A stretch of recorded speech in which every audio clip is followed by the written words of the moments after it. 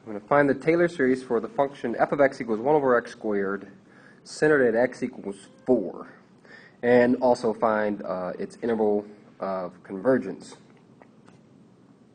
And so we set up a table here to help us kind of brute force find the Taylor series expansion about x equals 4. And we're going to start off with n equals 0. The 0th derivative is just a function, 1 over x squared.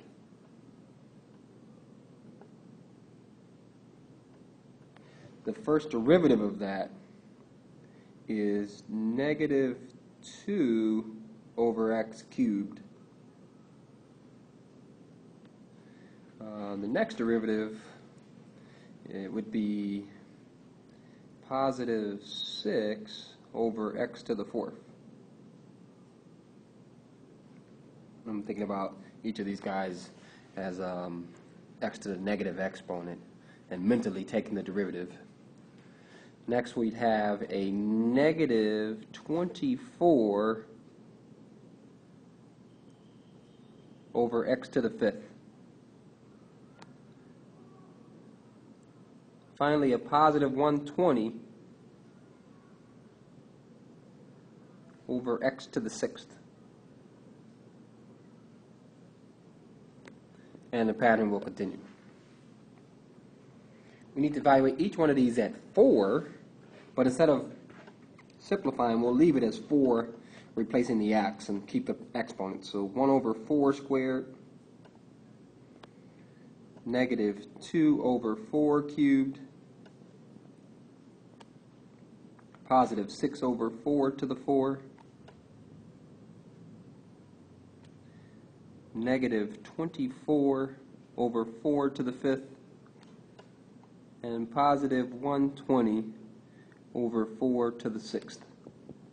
And we will continue. Next we divide by n factorial. And in the first case that's 0 factorial, that's 1. So we divide by 1. We'll leave it as it is. 1 factorial is also 1. Leave that guy as it is.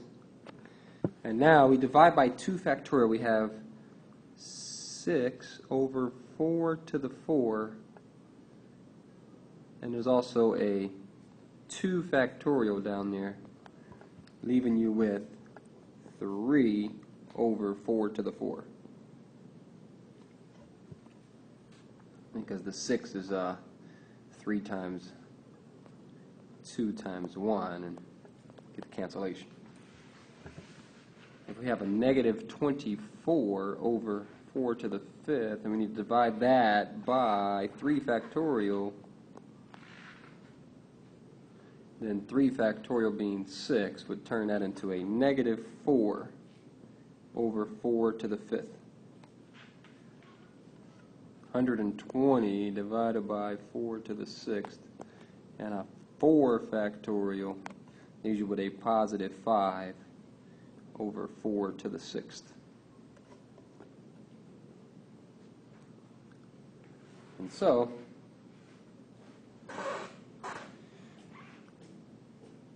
we then have our coefficients. But these aren't coefficient on x to the n.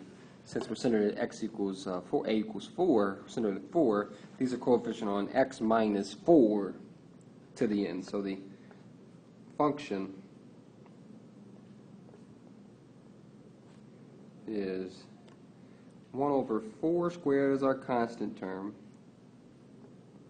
negative 2 over 4 cubed is our x minus 4 term, positive 3 over 4 to the 4 is our x minus 4 squared term, negative 4 over 4 to the 5th,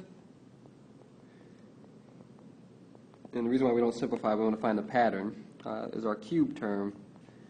We have a 4th degree term, 5 over 4 to the 6th, and the pattern will continue.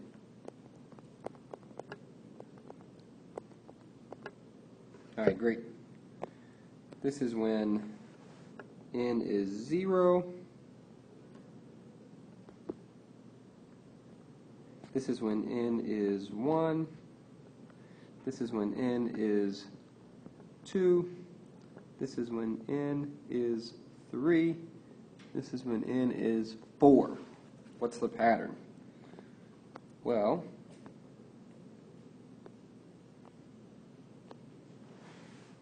the power on 4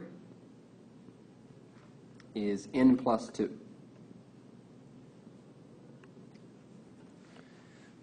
The number, we have alternating sign, starting with positive, so we'll say negative 1 to the n. We're going to have x minus 4 to the n. And then lastly, we have the constant that's in the numerator. 1, 2, 3, 4, and 5 is what we see here. And it looks like it's just 1 plus n, so we'll call it n plus 1. And this summation then starts at 0 and goes to infinity. That's our f of x. That's the Taylor series. That's our answer, the Taylor series for f of x. This will be equal to 1 over x squared, centered at x equals 4, but not valid for all values of x. And so, for what values of x is it valid for? That's us finding the interval of convergence. Go back to that section and find the interval of convergence by taking the limit as n goes to infinity, a sub n plus 1 divided by a sub n in absolute value.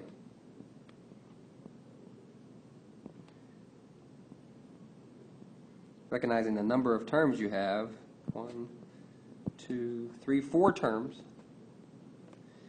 We have negative 1 to the n plus 1, n plus 2.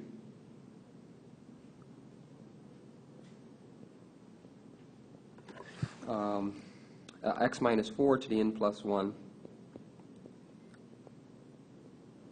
And in the denominator,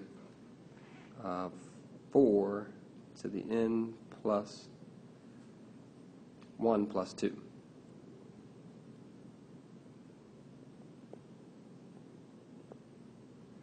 Okay, and then in the denominators we'll have, or in the opposite sides, we'll have the associated n terms, negative 1 to the n plus 1, x minus 4 to the n, and 4 to the n plus 2.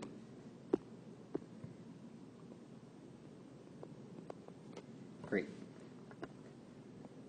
We have the limit as n goes to infinity. We'll take negative 1 to the n plus 1 and peel off the negative 1. Then we'll have n plus 2 over n plus 1. We'll have x minus 4 to the n times x minus 4.